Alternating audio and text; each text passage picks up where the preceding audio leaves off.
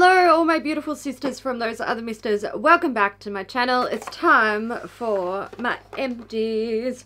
So this is everything that I finished up in the month of February. Let's dig in. I've got some sheet masks, none of them were exciting. Skyn Iceland Hydrocool Brightening Face Mask. So this was in my project pan.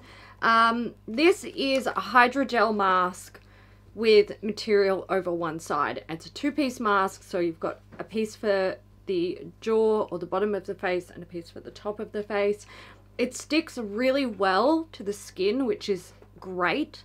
You can actually, like, you don't have to be laying in bed not moving so that it doesn't flop off your face. It like grips to your face, but it's not wet, and I don't feel like it did anything. Like, took it off, no change. My skin actually felt a bit dry. I was like, oh my god, give me the serums and the moisturizers.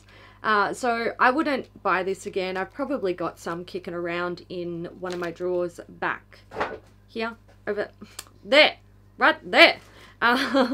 So yeah, I am would not buy.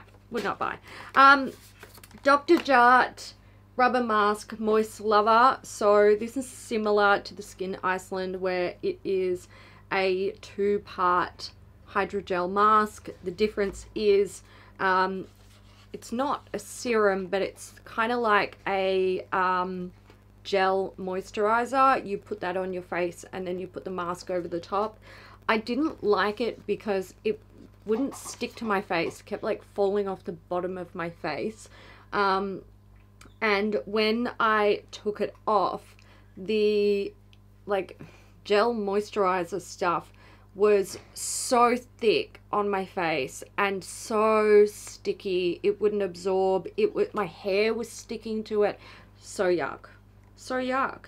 I wouldn't buy it again. I didn't see any like improvements. I didn't see the point. I was like, that was just an unpleasant experience, and now I have mask in my freshly washed hair, so no thanks.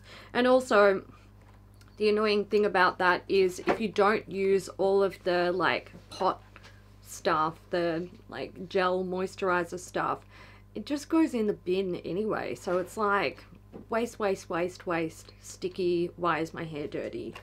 No thanks. Sasatinnie Antioxidant Regenerating Face Mask. This is just a standard sheet mask, nothing special happening here. I wouldn't buy it. Next up, I have the Mizon Snail Repairing Foam Cleanser. This lasted forever and ever and ever and ever and ever and ever and ever, and that is why I would not buy it again.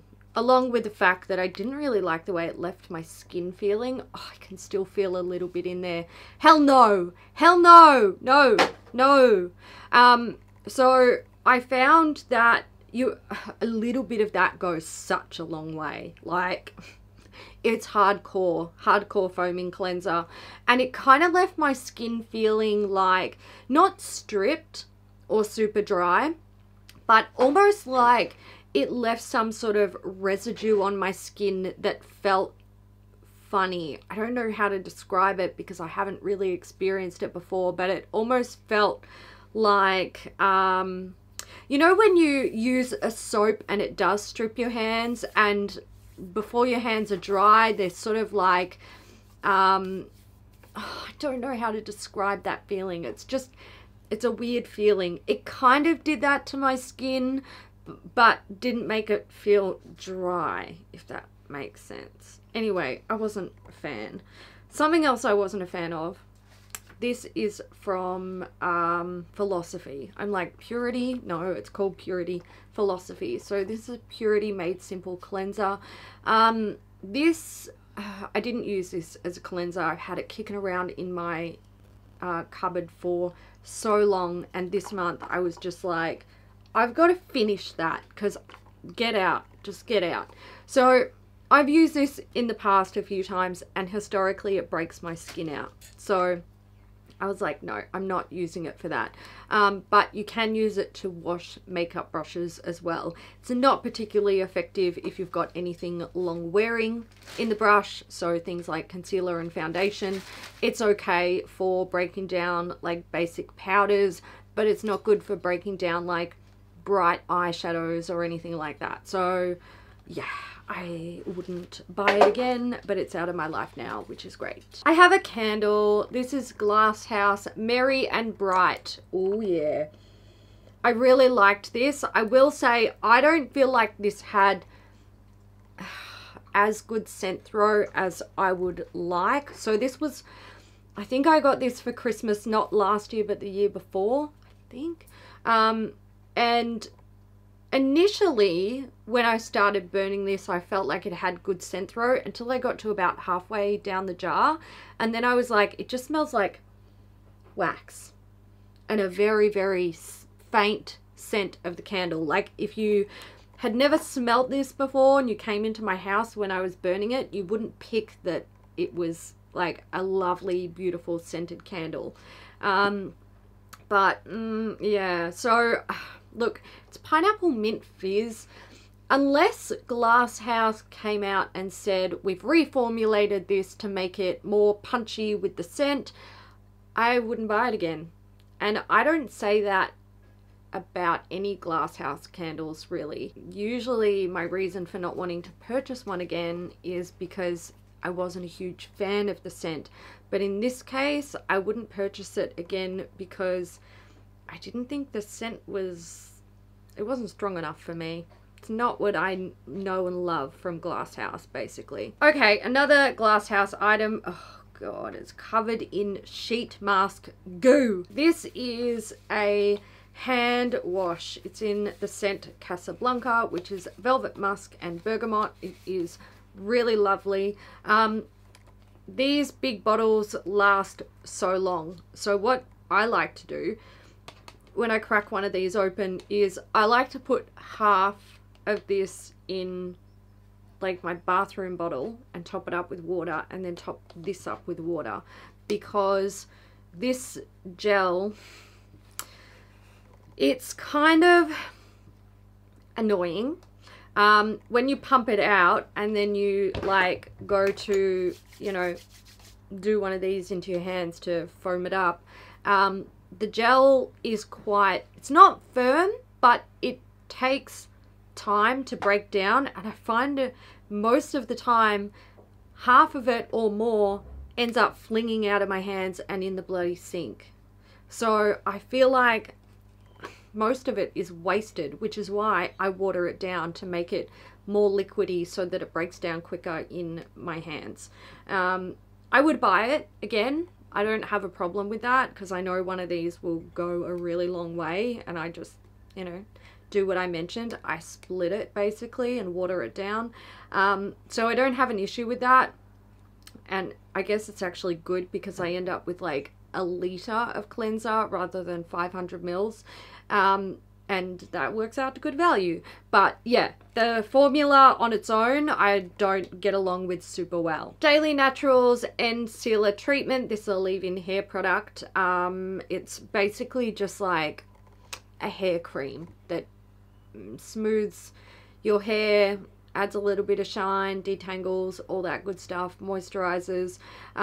I liked it. I had it in my project pan. I finished it up. I probably wouldn't purchase it again. I'd be more inclined to try something new, or, you know, buy like the Davines oil or something like that. So there we go. Drunk Elephant. I have the Cocomino glossing shampoo and conditioner here.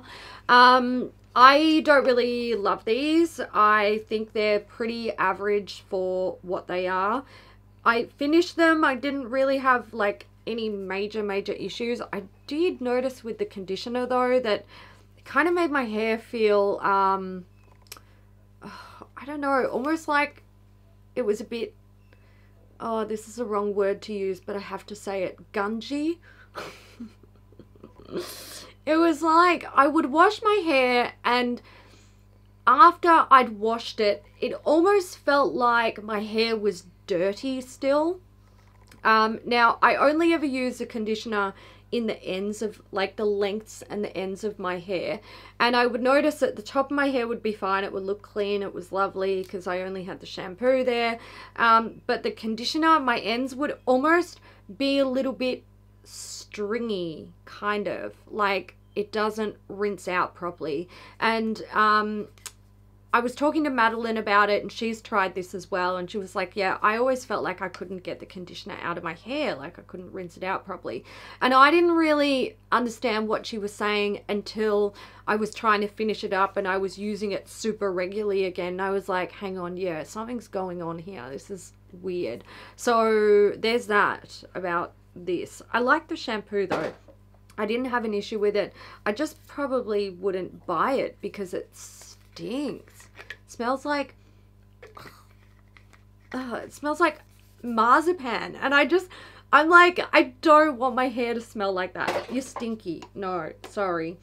CCLim Glam 24 karat gold luxury ampoule. I had this in my project pan as well, and look, when I was comparing this to how my skin felt on like a really nice skincare routine, I was using the and I'm sorry if you've heard this before because I'm repeating myself from other videos. I was using the Sunday Riley Lunar Oil, and then I finished the Lunar Oil and I was just using this, and I was like, no, no, no. I didn't feel like this did a whole lot for me. I wouldn't repurchase it, but it's done. At least it didn't go to waste. Skyn Ink Pure Revival Peel. So I hate these kinds of products. This says prep your skin to a perfect canvas, exfoliates even as it repairs, maximizes absorption of nutrients from your skincare products, and primes your skin to create the perfect canvas for your makeup. Sounds like a moisturizer, doesn't it? Like an acid moisturizer. It's not. It's one of those gel exfoliators that you put on clean, dry skin, and you massage it in to the skin, and it like balls up, and they say that it's exfoliating your skin. It's not. It has an ingredient in the formula that reacts with the natural oils in your skin, and that ingredient and your oils create a solid. So it's not your skin, it's this product and oil balling up. And I feel like products like this are misleading. So there we go. I didn't like it. Goodbye. Something I did like was the Flabouis Mint Bomb. So this is just like an individual hair deep conditioning treatment. I've got a bunch of them in my shower at the moment, and I really enjoy them. I prefer the Milk Bomb based purely on the scent. Formula is the same. These don't really smell minty, which is a shame, but the Milk Bombs smell amazing, so there we go. I don't know if the Milk Bombs have been discontinued. I haven't been able to find them. Only the Mint Bombs, and I really like the formula, which is why I stocked up on them. Oribe Straight Away Smoothing Blowout Cream. This was just a little sample. I use this so like I'd use it here once and then I'd use it there once, and I have no idea how I feel about it. I was just like, whatever, she's finished. We're getting through some samples. Oi Absolute Color Gloss Serum. So these are like individual ampoules. You pop them in your hair when it's wet, and then you style it. I'm not sure that I really saw much of anything happen with this. I've got a whole bunch of them. Madeline gave them to me, so I want to play with them a bit more, and I'm pretty sure these are being discontinued, or they have been discontinued, but I'm gonna play with them a bit more. But based on my first experience, I was a bit like, did it do anything? I don't know. Caudalie Micellar Cleansing Water. It just doesn't, this is not good. This is not good. It does remove makeup eventually, but when it comes to using a micellar water or a makeup remover and like say a cotton pad, and you're wiping and wiping and wiping and wiping and wiping and wiping and wiping, it's just like fucking hurry up. I'm about to wipe my goddamn face off and there's still makeup on me. I'm not here for it. I can't be fucked. I've got better shit to do with my life than wipe at my face and tug at my skin for 5 minutes to remove my makeup when I can do it in like 30 seconds with a cleansing oil. No, thank you. Okay, makeup-y items, and look, let's start with this one so we can end on high because I feel like I've been complaining a lot. This is a makeup sponge. I think it was like a gift with purchase from Yes Style. I'm getting rid of it because I endured it for so long and I don't like it. I don't know why I've put up with it for so long. It's just, I think because I've used, you know, the Ella sponges and a lot of other really beautiful soft sponges. There is one from a brand that I've been using recently that I haven't had the go-ahead to talk about, but I've been using it for a really long time, and I hope that soon I will be able to rant and rave, well, not rant, but rave about it. It's like beautiful and soft. Another one that I really like are the Nikia Joy ones, really beautiful and soft. Like, they're the sponges that I use, and anything that is like even just a teeny tiny bit firmer than those, I'm like, you're garbage, get out of my life. So yeah, that's garbage, and now it's out of my life, which is great. Okay, Wet n Wild Color Icon Bronzer in Ticket to Brazil. This was in my project pan. Oh, I'm kind of sad. Like, I had this like thin little ring around here with like a little extra bit down here, and I dropped it and it broke. Anyway, it's beautiful. I really like this product. I thought it was fantastic. Great like winter bronzer for me when, you know, I'm pale, because otherwise it's not really dark enough, but I really enjoyed it. Beautiful formula. And I have the MAC eyebrows in Lingering. This is the old packaging.